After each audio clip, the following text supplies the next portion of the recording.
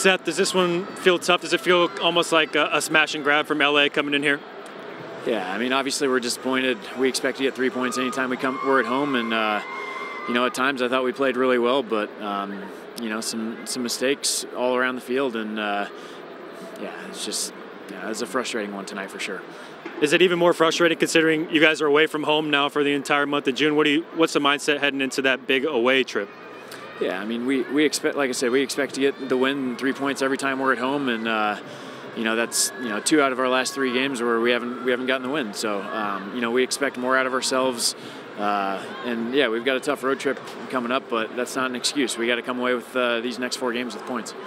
Of course, sometimes results and performances don't match up. Do you feel like maybe there's a little bit to build on, continue the momentum that you guys found against Seattle?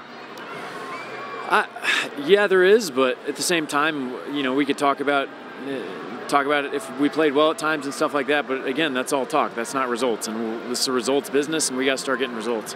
Thanks, Seth. Thank you.